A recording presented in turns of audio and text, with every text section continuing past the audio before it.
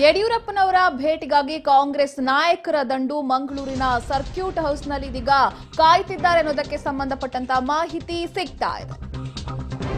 Muslim ಧಾರ್ಮಿಕ ಮುಖಂಡರು ಕೂಡ ಇದೀಗ ಯಡಿಯೂರಪ್ಪನವರ ಭೇಟಿಗಾಗಿ ಆಗಮಿಸಿದ್ದಾರೆ. ಗೋಲಿಬಾರ್ನಲ್ಲಿ ಮೃತರಾದವರ ಸಂಬಂಧಿಕರು ಕೂಡ ಯಡಿಯೂರಪ್ಪನವರನ್ನ ಮೀಟ್ ಮಾಡೋದಕ್ಕೆ ಆಗಮಿಸಿದ್ದಾರೆ. ಯಡಿಯೂರಪ್ಪನವರ ಭೇಟಿಗಾಗಿ ಇದೀಗ ಕಾಂಗ್ರೆಸ್ಸಿಗರ ದಂಡು ಕೂಡ ಆಗಮಿಸಿದೆ. ಮುಸ್ಲಿಂ ಮುಖಂಡರು ಕೂಡ ಇದ್ದಾರೆ. ಜೊತೆಗೆ ಮೃತಪಟ್ಟಂತ ಯುವಕರ ಫ್ಯಾಮಿಲಿ ಕೂಡ ಇದೀಗ ಯಡಿಯೂರಪ್ಪನವರ ಭೇಟಿಗಾಗಿ ಕಾದು ಕುಳಿತಿದೆ ಅನ್ನೋದು ಕೂಡ ಸಿಗ್ತಾ ಇರುವಂತಹ ಮಾಹಿತಿ.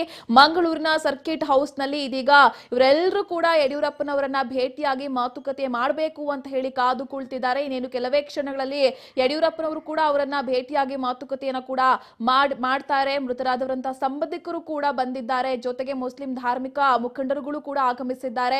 ಯುಟಿ ಖಾದರ್ ಆಗಿರಬಹುದು, ಕಾಂಗ್ರೆಸ್ಸಿಗರ ದಂಡಿಗ ಹರಿದು ಬಂದಿದೆ. ಇನ್ನೇನು ಕೆಲವೇ ಕ್ಷಣಗಳಲ್ಲಿ ಪೊಲೀಸ್ ಅಧಿಕಾರಿಗಳ ಜೊತೆ ಸಭೆಯನ್ನ ನಡೆಸಿ ಮಾಹಿತಿಯನ್ನ ಕಲೆ ಹಾಕಿಸ್ಕೊಂಡ ನಂತರದಲ್ಲಿ ಇದೀಗ ಯಡಿಯೂರಪ್ಪನವರು ಇವರನ್ನ ಭೇಟಿಯಾಗಿ ಮಾತುಕತೆಯನ್ನ ಕೂಡ ಮಾಡ್ತಾರೆ. ಗಮನಿಸ್ತಾ ಇದ್ದಾರೆ ಎಕ್ಸ್ಕ್ಲೂಸಿವ್ ದೃಶ್ಯಾವಳಿಗಳನ್ನ. ಮೃತಪಟ್ಟಂತವರ ಸಂಬಂಧಿಕರು ಕೂಡ ಆಗಮಿಸಿದ್ದಾರೆ. ಮಂಗಳೂರಿನ ಸರ್ಕಿಟ್ ಹೌಸ್ ನಲ್ಲಿ ಇದೀಗ ಯಡಿಯೂರಪ್ಪನವರನ್ನ ಭೇಟಿಯಾಗಿ ಮಾತುಕತೆ ಮಾಡಬೇಕು ಅಂತ ಹೇಳಿ ಇದೀಗ ಅವರ ಸಂಬಂಧಿಕರು ಕೂಡ ಆಗಮಿಸಿದ್ದಾರೆ. ಮತ್ತೊಂದು ಕಡೆ ಮುಸ್ಲಿಂ ಮುಖಂಡರು ಕೂಡ ಬರ್ತಾ ಇರುವಂತಹ ದೃಶ್ಯಾವಳಿಗಳನ್ನ ಸ್ಕ್ರೀನ್ ಮೇಲೆ ಗಮನಿಸ್ತಾ ಇದ್ದೀರಾ. ಅದರ ಜೊತೆಗೆ ಯುಟಿ ಖಾದರ್ ಆಗಿರ್ಬೋದು, ಮಂಗಳೂರಿನ ಕಾಂಗ್ರೆಸ್ ಮುಖಂಡರು ಯಾರಿದ್ದಾರೆ ಅವರೆಲ್ಲರೂ ಕೂಡ ಆಗಮಿಸಿದ್ದಾರೆ. ಇನ್ನೇನು ಕೆಲವೇ ಕ್ಷಣಗಳಲ್ಲಿ ಯಡಿಯೂರಪ್ಪನವರನ್ನ ಭೇಟಿಯಾಗಿ ಮಾತುಕತೆಯನ್ನ ಕೂಡ ಮಾಡ್ತಾರೆ. ಒಂದ್ ಕಡೆ ಯಡಿಯೂರಪ್ಪನವರು ಮಂಗಳೂರಿನ ಏರ್ಪೋರ್ಟ್ ನಲ್ಲಿ ನಿನ್ನೆ ಮೊನ್ನೆ ಇವತ್ತಿನ ಪರಿಸ್ಥಿತಿ ಏನಾಗ್ತಿದೆ, ಹೇಗಿದೆ ಭದ್ರತೆ, ಏನಾಯ್ತು ಮೊನ್ನೆ ಎಲ್ಲ ಅನ್ನೋದಕ್ಕೆ ಸಂಬಂಧಪಟ್ಟಂತೆ ಮಾಹಿತಿಯನ್ನ ಪೊಲೀಸ್ ಅಧಿಕಾರಿಗಳ ಜೊತೆ ಸಭೆಯನ್ನ ನಡೆಸಿ ಮಾಹಿತಿಯನ್ನ ಕಲೆ ಹಾಕ್ತಾ ಇದ್ದಾರೆ. ನಂತರದಲ್ಲಿ ನೇರವಾಗಿ ಕಾಂಗ್ರೆಸ್ಸಿಗರ ಈ ದಂಡೇನಿದೆ ಅವ್ರ ಜೊತೆ ಮಾತುಕತೆಯನ್ನ ಕೂಡ ಸಿಎಂ ಭೇಟಿಗಾಗಿ ಇದೀಗ ಕಾಂಗ್ರೆಸ್ಸಿಗರ ದಂಡು ಕೂಡ ಆಗಮಿಸಿದೆ. ಜೆಡಿಎಸ್ ಮುಖಂಡ BM ಫಾರೂಕ್ ಕೂಡ ಆಗಮಿಸಿದ್ದಾರೆ. ಯುಟಿ ಖಾದರ್ ಕೂಡ ಇದ್ದಾರೆ. ಜೊತೆಗೆ ಮುಸ್ಲಿಂ ಮುಖಂಡರುಗಳು ಕೂಡ ಇದ್ದಾರೆ. ಮೃತಪಟ್ಟಂತ ಯುವಕರ ಸಂಬಂಧಿಕರು ಕೂಡ ಆಗಮಿಸಿದ್ದಾರೆ. ಇವರೆಲ್ಲರೂ ಕೂಡ ಇನ್ನೇನು ಕೆಲವೇ ಕ್ಷಣಗಳಲ್ಲಿ ಯಡಿಯೂರಪ್ಪರವರನ್ನ ಭೇಟಿಯಾಗಿ ಮಾತುಕತೆಯನ್ನ ಕೂಡ ಮಾಡ್ತಾರೆ. ಗಮನಿಸ್ತಾ ಇದ್ದೀರಾ ಎಕ್ಸ್ಕ್ಲೂಸಿವ್ ದೃಶ್ಯಾವಳಿಗಳು ಪಬ್ಲಿಕ್ ಟಿವಿಯ ಸ್ಕ್ರೀನ್ ಮೇಲೆ. ಇದೀಗ ಯಡಿಯೂರಪ್ಪನವರು ಮಂಗಳೂರಿಗೆ ಆಗಮಿಸಿದ್ದಾರೆ. ಮಂಗಳೂರಿನಲ್ಲಿ ಪೊಲೀಸ್ ಅಧಿಕಾರಿಗಳ ಜೊತೆ ಸಭೆಯನ್ನ ಮಾಡ್ತಾ ಇದ್ದಾರೆ. ಆದ ಬಳಿಕ ಮಂಗಳೂರಿನ ಸರ್ಕಿಟ್ ಹೌಸ್ ನಲ್ಲಿ ಇದೀಗ ಯಡಿಯೂರಪ್ಪನವರು ಕೂಡ ಬರ್ತಾರೆ, ಅವ್ರ ಜೊತೆ ಮಾತನಾಡ್ತಾರೆ. ಈಗ ಸಿಗ್ತಾ ಇರುವಂತಹ ಮಾಹಿತಿಯ ಪ್ರಕಾರ ಯಡಿಯೂರಪ್ಪನವರು ಮಂಗಳೂರಿನ ಸರ್ಕಿಟ್ ಹೌಸ್ಗೆ ಆಗಮಿಸಿದ್ದಾರೆ. ಅಲ್ಲಿ ಆಲ್ರೆಡಿ ಇದೀಗ ಮೃತಪಟ್ಟಂತವರ ಸಂಬಂಧಿಕರು, ಜೊತೆಗೆ ಕಾಂಗ್ರೆಸ್ನ ಮುಖಂಡರು, ಜೆಡಿಎಸ್ನ ಮುಖಂಡರುಗಳು, ಮುಸ್ಲಿಂ ಧಾರ್ಮಿಕ ಮುಖಂಡರುಗಳು ಕೂಡ ಇದ್ದಾರೆ. ಅವರೆಲ್ಲರೂ ಕೂಡ ಇನ್ನೇನು ಕೆಲವೇ ಕ್ಷಣಗಳಲ್ಲಿ ಯಡಿಯೂರಪ್ಪನವರ ಜೊತೆ ಮಾತುಕತೆಯನ್ನು ಕೂಡ ಮಾಡ್ತಾರೆ. ಈಗ ಸಿಗ್ತಾ ಇರುವಂತಹ ಮಾಹಿತಿಯ ಪ್ರಕಾರ ಯಡಿಯೂರಪ್ಪನವರು ಮಂಗಳೂರಿನ ಸರ್ಕಿಟ್ ಹೌಸ್ಗೆ ಆಗಮಿಸಿದ್ದಾರೆ. ಮುಸ್ಲಿಂ ಧಾರ್ಮಿಕ ಮುಖಂಡರು ಕೂಡ ಆಗಮಿಸಿದ್ದಾರೆ. ನಿನ್ನೆ ಮೊನ್ನೆ ಏನಾಯ್ತು, ಮೃತಪಟ್ಟಂತಹ ಸಂಬಂಧಿಕರು ಕೂಡ ಆಗಮಿಸಿರುವಂತದ್ದು. ಅವರಿಗೂ ಕೂಡ ಸಾಂತ್ವನವನ್ನ ಈ ಸಂದರ್ಭದಲ್ಲಿ ಯಡಿಯೂರಪ್ಪನವರು ಹೇಳ್ತಾರೆ. ಜೊತೆಗೆ ಪರಿಹಾರವನ್ನ ಕೂಡ ಘೋಷಣೆ ಮಾಡಬಹುದು ಅನ್ನೋದಕ್ಕೆ ಸಂಬಂಧಪಟ್ಟಂತ ಮಾಹಿತಿಗಳು ಕೂಡ ಸಿಗ್ತಾ ಇರುವಂತದ್ದು. ಈಗ ಆಲ್ರೆಡಿ ಸರ್ಕಿಟ್ ಹೌಸ್ಗೆ, ಮಂಗಳೂರಿನ ಸರ್ಕಿಟ್ ಹೌಸ್ಗೆ ಯಡಿಯೂರಪ್ಪನವರು ಆಗಮಿಸಿದ್ದಾರೆ. ಈ ಬಗ್ಗೆ ಇನ್ನಷ್ಟು ಮಾಹಿತಿಯನ್ನ ಕೊಡ್ತಾರೆ ನಮ್ಮ ರಿಪೋರ್ಟರ್ ಶ್ರೀನಿವಾಸ್. ಅದ ಅಪ್ಡೇಟ್ ಮಾಹಿತಿ ಏನಿದೆ? ಯಶೋಧ, ಈಗಷ್ಟೇ ಸಿಎಂ ಯಡಿಯೂರಪ್ಪನವರು ಮಂಗಳೂರಿನ ಏರ್ಪೋರ್ಟ್ ನಿಂದ ಮಂಗಳೂರಿನ ಸರ್ಕಿಟ್ ಹೌಸ್ಗೆ ಆಗಮಿಸಿರುವಂತದ್ದು. ಇನ್ನು ಕೆಲವೇ ಕ್ಷಣಗಳಲ್ಲಿ ಉನ್ನತ ಮಟ್ಟದ ಅಧಿಕಾರಿಗಳ ಸಭೆಯನ್ನ ಸಿಎಂ ಕೈಗೊಳ್ಳಲಿದ್ದಾರೆ. ಆ ಗೋಲಿಬಾರಲ್ಲಿ ಏನಾದಂತ ಗೋಲಿಬಾರ್ ಸಂದರ್ಭದಲ್ಲಿ ಯಾಕೆ ಆ ಘಟನೆ ಆಯ್ತು ಅನ್ನುವಂತಹ ಸಂಪೂರ್ಣ ಮಾಹಿತಿಯನ್ನ ಸಿಎಂ ಯಡಿಯೂರಪ್ಪನವರು ತೆಗೆದುಕೊಳ್ಳುವಂತದ್ದು. ಗೌರವ ವಂದನೆ ಏನು ಸಮರ್ಪಣೆ ಮಾಡಿರುವಂತದ್ದು. ಅದಾದ ನಂತರ ಸಿಎಂ ಅವರು ಸಭೆ ಬಳಿಕ ಏನು ಮೃತರಾದ್ರು ಗೋಲಿಬಾರ್ನಲ್ಲಿ ಅವರ ಒಂದು ಕುಟುಂಬಸ್ಥರನ್ನ ಭೇಟಿಯಾಗಲಿದ್ದಾರೆ. ಆ ಕುಟುಂಬಸ್ಥರು ಕೂಡ ಈಗಾಗಲೇ ಸರ್ಕಿಟ್ ಹೌಸ್ಗೆ ಆಗಮಿಸಿದ್ದಾರೆ. ಸೊ ಆ ಸರ್ಕಿಟ್ ಹೌಸ್ ನಲ್ಲಿ ಸಭೆ ಮುಗಿದ ನಂತರ ಆ ಕುಟುಂಬಸ್ಥರನ್ನ ಭೇಟಿಯಾಗಿ ತದನಂತರ ಅವರಿಗೆ ಏನು ಪರಿಹಾರ ನೀಡುವಂತಹ ನಿಟ್ಟಿನಲ್ಲಿ ಸಿಎಂ ಅವರು ಒಂದು ನಿರ್ಧಾರವನ್ನು ತೆಗೆದುಕೊಳ್ತಾರೆ. ಯಶೋಧ, ಈಗ ಕಾಂಗ್ರೆಸ್ನ ಮತ್ತೆ ಜೆಡಿಎಸ್ ನ ಮುಖಂಡರುಗಳು ಕೂಡ ಆಗಮಿಸಿದ್ದಾರೆ ಅಂತ ಹೇಳಲಾಗ್ತಾ ಇದೆ. ಯಾರೆಲ್ಲ ಬಂದಿದ್ದಾರೆ, ಏನ್ ಕತೆ ಅಂತ ಹೇಳಿ? ಹೌದು ಯಶೋಧ, ಹೌದು. ಕಾಂಗ್ರೆಸ್ನ ಮಾಜಿ ಸಚಿವರಾದಂತಹ ಯುಟಿ ಖಾದರ್ ಅವರು, ಹಾಗೆ ಪರಿಷತ್ ಸದಸ್ಯರಾದಂತಹ ಐವನ್ ಡಿಸೋಜಾ, ಮೊಯ್ದೀನ್ ಬಾವ್ ಅವರು ಸೇರಿದಂತೆ ಕಾಂಗ್ರೆಸ್ನ ಅನೇಕ ಮುಖಂಡರು ಸಿಎಂ ಅವರ ಭೇಟಿಗೆ ಆಗಮಿಸಿದ್ದಾರೆ. ಅದರ ಜೊತೆಗೆ ಅಲ್ಪಸಂಖ್ಯಾತ ಮುಖಂಡರು ಕೂಡ, ಅಂದ್ರೆ ಮುಸಲ್ಮಾನ ಮುಖಂಡರು ಕೂಡ ಈ ಒಂದು ಸಭೆಗೆ ಆಗಮಿಸಿರುವಂತದ್ದು. ಸಿಎಂ ಅವ್ರಿಗೆ ಅವ್ರ ಜೊತೆ ಪ್ರತ್ಯೇಕವಾಗಿ ಸಭೆಯನ್ನ ಮಾಡ್ತಾರೆ. ಮೊದಲು ಪೊಲೀಸ್ ಅಧಿಕಾರಿಗಳ ಜೊತೆ ಉನ್ನತ ಮಟ್ಟದ ಸಭೆಯನ್ನ ಮಾಡಿ ಕಾಂಗ್ರೆಸ್ ಮುಖಂಡರ ನಿಯೋಗ ಹಾಗೆ ಅಲ್ಪಸಂಖ್ಯಾತರ ಮುಖಂಡರ ನಿಯೋಗವನ್ನ ಸಿಎಂ ಯಡಿಯೂರಪ್ಪನವರು ಭೇಟಿಯಾಗಿ ಮಾತುಕತೆಯನ್ನ ಮಾತನಾಡಿದ್ದಾರೆ. ಏನ್ ಉದ್ದೇಶ ಅಂತ ಹೇಳಿ, ಮೂಲ ಉದ್ದೇಶ ಏನು ಅಂತ ಹೇಳಿ? ಈಗ ಅವ್ರ ಸಂಬಂಧಿಕರಿದ್ದಾರೆ, ಮುಸ್ಲಿಂ ಮುಖಂಡರುಗಳು ಕೂಡ ಇದ್ದಾರೆ, ಜೆಡಿಎಸ್ ಮತ್ತು ಕಾಂಗ್ರೆಸ್ನ ಮುಖಂಡರುಗಳು ಕೂಡ ಇದ್ದಾರೆ. ಏನ್ ಚರ್ಚೆ ಆಗ್ಬಹುದು ಅಂತ ಹೇಳಿ ಸಂದರ್ಭದಲ್ಲಿ? ಸಭಾ ಪ್ರಮುಖವಾಗಿ ಈಗ ಇರುವಂತದ್ದು ಗೋಲಿಬಾರ್ಗೆ ಕಾರಣಗಳೇನು ಅನ್ನುವಂಥದ್ದು, ಅದಕ್ಕೆ ಸಂಬಂಧಪಟ್ಟಂತೆ ಸೂಕ್ತವಾದಂತಹ ತನಿಖೆ ಆಗ್ಬೇಕು ಅನ್ನುವಂಥದ್ದನ್ನ ವಿಪಕ್ಷ ಕಾಂಗ್ರೆಸ್ ಅವರು ಆಗ್ರಹ ಮಾಡ್ತಿರುವಂತದ್ದು. ಸೊ ಆ ಹಿನ್ನೆಲೆಯಲ್ಲಿ ಸಿಎಂ ಯಡಿಯೂರಪ್ಪನವರಿಗೆ ಅದನ್ನ ಒತ್ತಾಯಿಸ್ಲಿಕ್ಕೆ, ಅಂದ್ರೆ ತನಿಖೆ ಆಗ್ಬೇಕು ಗೋಲಿಬಾರ್ ವಿಚಾರವಾಗಿ ಎನ್ನುವಂತಹ ವಿಚಾರವಾಗಿ ಕಾಂಗ್ರೆಸ್ ಮುಖಂಡರು ಸಿಎಂ ಅವರ ಭೇಟಿಗೆ ಆಗಮಿಸಿರುವಂತದ್ದು. ಧಾರ್ಮಿಕ ಮುಖಂಡರು, ಅಲ್ಪಸಂಖ್ಯಾತರ ಮುಖಂಡರು ಬಂದಿರುವಂತದ್ದು.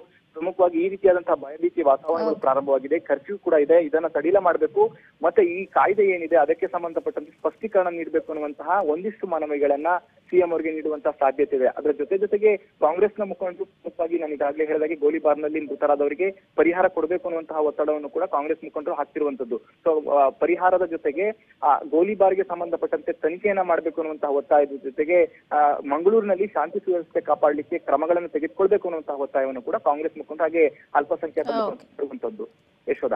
Okay, thank you Srinivas. S, ಮಂಗಳೂರಿನ ಸರ್ಕಿಟ್ ಹೌಸ್ಗೆ ಇದೀಗ ಸಿಎಂ ಆಗಮಿಸಿದ್ದಾರೆ. ಅದರ ಜೊತೆಗೆ ಆಲ್ರೆಡಿ ಇದೀಗ ಪೊಲೀಸ್ ಅಧಿಕಾರಿಗಳ ಜೊತೆ ಸಭೆಯನ್ನ ಮಾಡಿ ಒಂದಷ್ಟು ಮಾಹಿತಿಗಳನ್ನು ಕೂಡ ಕಲೆ ಹಾಕೊಂಡಿದ್ದಾರೆ. ಮಂಗಳೂರಿನ ಏರ್ಪೋರ್ಟ್ ನಲ್ಲಿ ಇದೀಗ ನೇರವಾಗಿ ಮಂಗಳೂರಿನ ಸರ್ಕಿಟ್ ಹೌಸ್ಗೆ ಯಡಿಯೂರಪ್ಪನವರು ಆಗಮಿಸಿದ್ದಾರೆ. ಅಲ್ಲಿ ಜೆಡಿಎಸ್ನ ಮುಖಂಡರು, ಕಾಂಗ್ರೆಸ್ನ ಮುಖಂಡರು, ಜೊತೆಗೆ ಮುಸ್ಲಿಂ ಮುಖಂಡರುಗಳು ಕೂಡ ಇದ್ದಾರೆ. ಅವ್ರ ಜೊತೆ ಇದೀಗ ಇನ್ನೇನು ಕೆಲವೇ ಕ್ಷಣಗಳಲ್ಲಿ ಸಭೆಯನ್ನ ಮಾಡ್ತಾರೆ ಯಡಿಯೂರಪ್ಪನವರು. ಮಂಗಳೂರಿಗೆ ಬೆಂಕಿ ಹಚ್ಚಿದ್ದು ಯಾರು ಅನ್ನೋ ಪ್ರಶ್ನೆ ಕಾಡ್ತಾನೆ ಇದೆ. ಇದರ ನಡುವೆ ಇದಕ್ಕೆಲ್ಲದಕ್ಕೂ ಕಾರಣ ಕಾಂಗ್ರೆಸ್ ಅಂತ ಯಡಿಯೂರಪ್ಪನವರು ಹೇಳ್ಕೊಂಡಿದ್ದಾರೆ. ಬೆಂಕಿ ಹಚ್ಚಿ ಅಂತ ಹೇಳಿಕೆ ಕೊಟ್ಟಿದ್ದು ಯಾರು? ಮಂಗಳೂರಿನಲ್ಲಿ ಸಿಎಂ ಯಡಿಯೂರಪ್ಪನವರು ಹೇಳಿಕೆಯನ್ನ ಕೊಟ್ಟಿದ್ದಾರೆ. ಇದಕ್ಕೆಲ್ಲದಕ್ಕೂ ನೇರ ಕಾರಣ ಕಾಂಗ್ರೆಸ್. ಕರ್ಫ್ಯೂ ಇದೆ ಅಂತ ಗೊತ್ತಿದ್ರು ಕೂಡ ಯಾಕೆ ಇಷ್ಟೊಂದು ಮಾಡಿದ್ರು ಮಂಗಳೂರು ಗೋಲಿಬಾರ್ಗೆ? ಇಲ್ಲಿ ಕಾಂಗ್ರೆಸ್ ನೇರ ಕಾರಣ ಅಂತ ಹೇಳಿ ಮಂಗಳೂರಿನಲ್ಲಿ ಯಡಿಯೂರಪ್ಪನವರು ಹೇಳಿಕೆಯನ್ನ ಕೊಟ್ಟಿದ್ದಾರೆ. ಬೆಂಕಿ ಹಚ್ಚಿ ಅನ್ನೋ ಹೇಳಿಕೆಯನ್ನ ಕೊಟ್ಟಿದ್ದು ಯಾರು? ಇದರಿಂದಲೇ ಇಷ್ಟೆಲ್ಲ ಸಮಸ್ಯೆಗಳು ಆಗಿದೆ ಅಂತ ಕೂಡ ಇದೀಗ ರಿಯಾಕ್ಟ್ ಮಾಡಿದ್ದಾರೆ ಸಿಎಂ BS Yeddyurappa.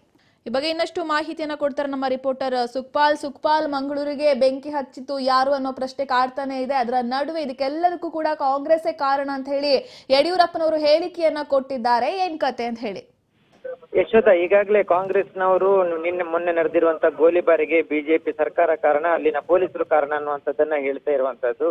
ಆದ್ರೆ ಅಲ್ಲಿ ಗಲಭೆ ಸೃಷ್ಟಿ ಮಾಡ್ಲಿಕ್ಕೆ ಕಾಂಗ್ರೆಸ್ನವರೇ ನೇರ ಕಾರಣ ಅನ್ನೋದು ರಾಜ್ಯದ ಜನತೆಗೆ ಗೊತ್ತಿದೆ.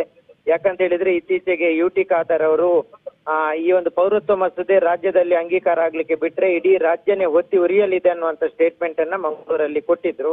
ಹಾಗಾಗಿ ಅದೇ ಕಾರಣದ ನಂತರ ಅದರ ಮಾರನೇ ದಿನನೇ ಈ ರೀತಿಯಾದಂತ ಘಟನೆ ಆಗಿರೋದು. ಹಾಗಾಗಿ ರಾಜ್ಯದ ಜನತೆಗೆ ಗೊತ್ತಿದೆ ಯಾರು ಬೆಂಕಿ ಕೊಡ್ಲಿಕ್ಕೆ ಹೊರಟವರು ಅನ್ನುವಂಥದ್ದು. ನಾನು ಕಾಂಗ್ರೆಸ್ನವರೇ ನೇರವಾಗಿ ಅಂತ ಹೇಳಲ್ಲ, ಆದ್ರೆ ಆ ಸ್ಟೇಟ್ಮೆಂಟ್ ಕೊಟ್ಟವರು ಯಾರು ಅನ್ನೋದು ರಾಜ್ಯದ ಜನತೆಗೆ ಗೊತ್ತಿದೆ ಅನ್ನುವಂಥದ್ದನ್ನ ಹೇಳಿದ್ದಾರೆ. ಹಾಗಾಗಿ ಕಾಂಗ್ರೆಸ್ನವರೇ ಇದಕ್ಕೆ ನೇರ ಕಾರಣ ಅನ್ನುವಂಥದ್ದನ್ನ ಸಿಎಂ ಯಡಿಯೂರಪ್ಪನವರು ಈ ಸಂದರ್ಭದಲ್ಲಿ ಹೇಳಿರುವಂತದ್ದು. ಯಶೋಧ, ಒಂದ್ ಕಡೆ ಸಿದ್ದರಾಮಯ್ಯ ಅವರು ಸುದ್ದಿಗೋಷ್ಠಿ ಮಾಡಿ ಹೇಳ್ತಾರೆ ಇದಕ್ಕೆಲ್ಲ ನೇರ ಕಾರಣ ಬಿಜೆಪಿ, ಗೋಲಿಬಾರ್ ಯಾಕೆ ಬೇಕಿತ್ತು, 144 ಸೆಕ್ಷನ್ ಯಾಕೆ ಬೇಕಿತ್ತು ಅಂತ ಹೇಳಿ. ಮತ್ತೊಂದ್ ಕಡೆ ಇವರು ಈ ರೀತಿ ರಿಯಾಕ್ಟ್ ಮಾಡ್ತಿದ್ದಾರೆ. ನಿಜವಾಗ್ಲೂ ನೇರದ ಹೊಣೆ ಯಾರು ಅನ್ನೋ ಪ್ರಶ್ನೆ ಸದ್ಯ ಕಾಡ್ತಾ ಇದೆ. ಖಂಡಿತ ಯಶೋಧ, ಈಗ ಈ ಘಟನೆಯನ್ನ ರಾಜಕೀಯವಾಗಿ ಬಳಸ್ಕೊಳ್ಳಿಕ್ಕೆ ಎರಡೂ ಪಕ್ಷಗಳು ನೋಡ್ತಾ ಇರುವಂತದ್ದು. ಸರ್ಕಾರ ಈ ಒಂದು ಇಡೀ ಘಟನೆಗೆ ಕಾರಣ ಆಗಿರುವಂತದ್ದು ಮೊನ್ನೆ ನಡೆದಿರುವ ಗೋಲಿಬಾರ್ಲಿಕ್ಕೂ ಸರ್ಕಾರನೇ ಕಾರಣ ಅನ್ನುವಂಥದ್ದನ್ನ ಕಾಂಗ್ರೆಸ್ನವರು ಹೇಳ್ತಾ ಇರುವಂತದ್ದು, ಪದೇ ಹೇಳ್ತಾ ಇರುವಂತದ್ದು. ಇನ್ನೊಂದು ಕಡೆಯಲ್ಲಿ ಬಿಜೆಪಿನೂ ಗವರ್ಮೆಂಟ್ ಹೇಳ್ತಾ ಇರುವಂತದ್ದು ಈ ರೀತಿಯಾದಂತ ಹಿಂಸಾಚಾರಕ್ಕೆ ಇಳಿಲಿಕ್ಕೆ ಪ್ರಚೋದನೆ ಕೊಟ್ಟವರೇ ಕಾಂಗ್ರೆಸ್ನ ಲೀಡರ್ಗಳು. ಅದರಲ್ಲೂ ಮಂಗಳೂರಿನ ಶಾಸಕ UT ಖಾದರ್ ಅವರೇ ಪ್ರಚೋದನೆ ಕೊಟ್ಟಿದ್ದ ಅನ್ನುವಂಥದ್ದನ್ನ ಈಗಾಗಲೇ ಸಿಎಂ ಅವರು ಇದರ ಹಿಂದೆನೆ ಹೇಳಿರುವಂತದ್ದು. ಹಾಗಾಗಿ ಈ ಪ್ರಕರಣ ಏನಿದೆ, ಇಲ್ಲಿ ಮಂಗಳೂರಲ್ಲಿ ನಡೆದಿರುವಂತಹ ಪ್ರಕರಣ, ಗೋಲಿಬಾರ್ ಆಗಿರ್ಬೋದು, ಲಾಠಿ ಚಾರ್ಜ್, ಅದು ಅದರ ಮೊದಲು ನಡೆದಿರುವಂತಹ ಪ್ರತಿಭಟನೆ, ಇದು ಎಲ್ಲ ಈಗ ರಾಜಕೀಯ ಮಾತುಕತೆಗೆ ವೇದಿಕೆ ಆಗಿರುವಂತದ್ದು ಸತ್ಯ. ಯಶೋಧ, ಇದನ್ನ ರಾಜಕೀಯವಾಗಿ ಬಳಸ್ಕೊಳ್ಳೋದು ಸರಿನಾ ಅಂತ ಹೇಳಿ ಈ ಸಂದರ್ಭದಲ್ಲಿ ಎರಡೂ ಪಕ್ಷಗಳು ಸಮಾಧಾನ ಮಾಡೋದ್ ಬಿಟ್ಟು ಅವ್ರ ಕಾರಣ ಇವ್ರ ಕಾರಣ ಅಂತ ಹೇಳ್ತಾ ಹೋದ್ರೆ ಹೆಂಗೆ ಅಂತ ಹೇಳಿ? ಖಂಡಿತ ಈಗ ಒಂದು ಹಂತದಲ್ಲಿ ಮಂಗಳೂರು ಶಾಂತಗೊಳ್ಬೇಕು. ಕರ್ಫ್ಯೂ ಹಾಕಿದ್ರು ಮತ್ತೆ ಹಿಂಸಾಚಾರ ಆಗಬಹುದು ಅನ್ನುವಂತ ಹೆದರಿಕೆ ಇರುವಂತದ್ದು ಪೊಲೀಸ್ ಇಲಾಖೆಗೂ. ಹಾಗಾಗಿ ಕರ್ಫ್ಯೂನ್ನ 2 ದಿನಗಳ ಕಾಲ ಮತ್ತೆ ಮುಂದುವರಿಸಿರುವಂತದ್ದು. ಎಲ್ರೂ ಶಾಂತಿಯನ್ನ ಬಯಸ್ತಿರುವಂತದ್ದು. ಅದರ ನಡುವೆ ರಾಜಕೀಯ ಪಕ್ಷಗಳು ಈ ರೀತಿಯಾಗಿ ಹೇಳಿಕೆ ಕೊಡ್ತಾ ಇದ್ರೆ ಮತ್ತೆ ತೊಂದರೆ ಆಗುವಂತ ಸಾಧ್ಯತೆಗಳಿದೆ. ಹಾಗಾಗಿ ಎಲ್ಲ ರಾಜಕೀಯ ಪಕ್ಷಗಳು ಎಚ್ಚೆತ್ತುಕೊಳ್ಳುವುದು ಒಳ್ಳೇದು ಅನ್ನುವಂಥದ್ದು ಕೇಳಿ ಬರುವ ಮಾತು. Yashoda, okay, thank you Sukhpal.